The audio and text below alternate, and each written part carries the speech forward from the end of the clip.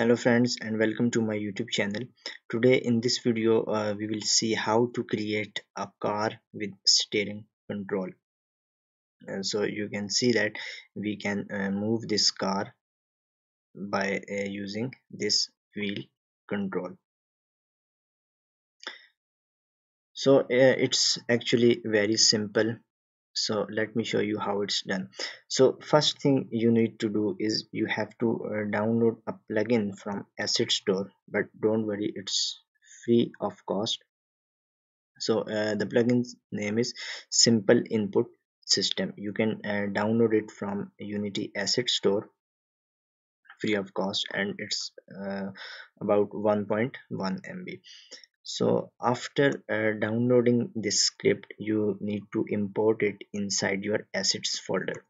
So in the plugins you can see that I have a folder called Simple Input, and in that we will have a folder called Prefab.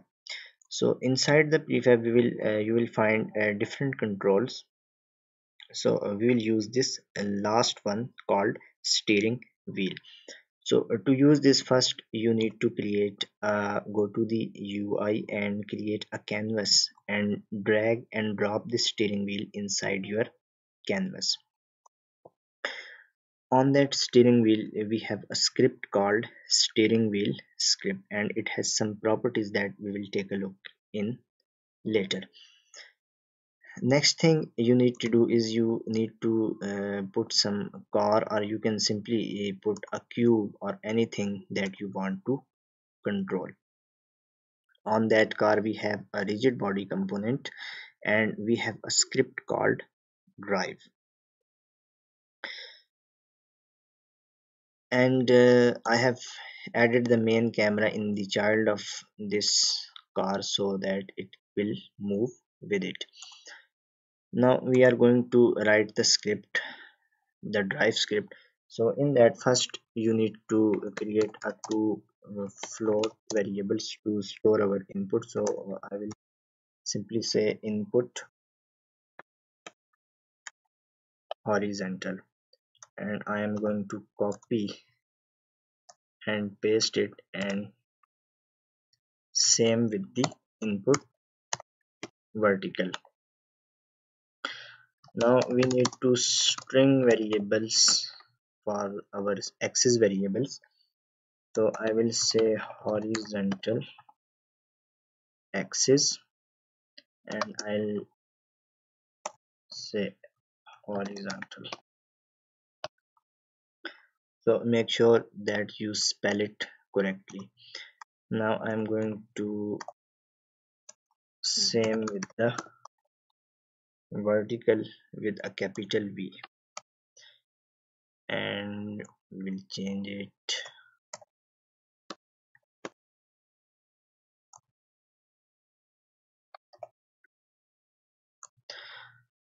Now we need to write the update function,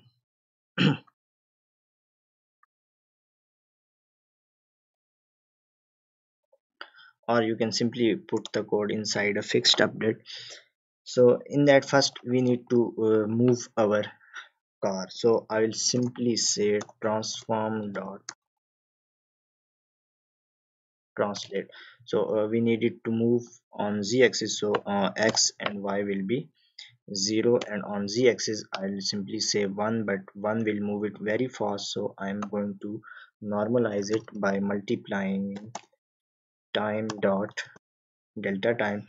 So and we also need to control the speed of our car, so I'll simply say 5f. So you can create a float variable here called speed and multiply the speed instead of hard coding values. So now we need to get the input, and store it inside our horizontal and vertical. So input horizontal will be equal to, so now we will say simple input. So because we need to get the input from our steering wheel, so the package so we will use the simple input class to get the value. We will say simple input dot get axis, and we will say horizontal axis. Now same thing with the vertical axis, copy it and paste it, and here we will replace it with vertical axis. So after getting the input, we need to rotate the car. So we will simply say transform dot translate, and we don't want it to move on x-axis, rotate on x-axis, so we'll say 0, and on the y-axis we will get the value from input horizontal, that is our horizontal axis, and we will multiply it by some variable. Again, you can create a float variable called speed or rotation speed or something like that. And the third, also we don't want it on z-axis, so 0, and we will simply put space dot self. So this is actually on the relative to which object, so we will say that rotate or rotate this object, so we need to put a rotate here.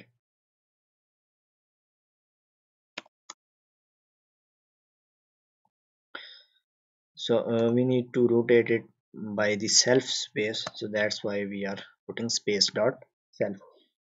Now save this script, go back and make sure that this drive script is on your car object, and let's play this.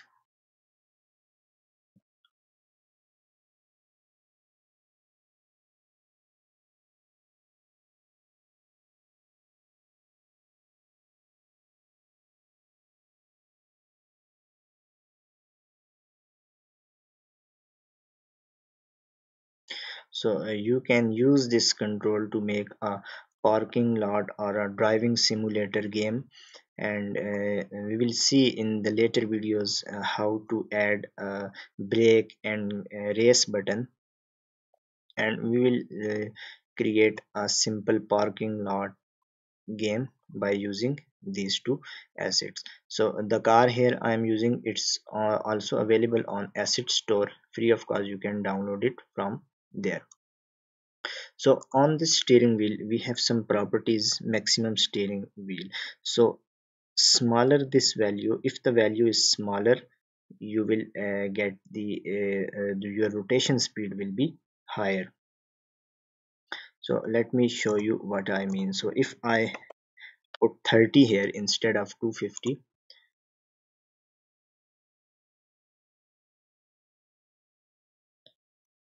now we can you can see that our car is rotating very fast. So you can change these values to and play with these values to get the desired results. So if you like this video, please don't forget to subscribe and like this video.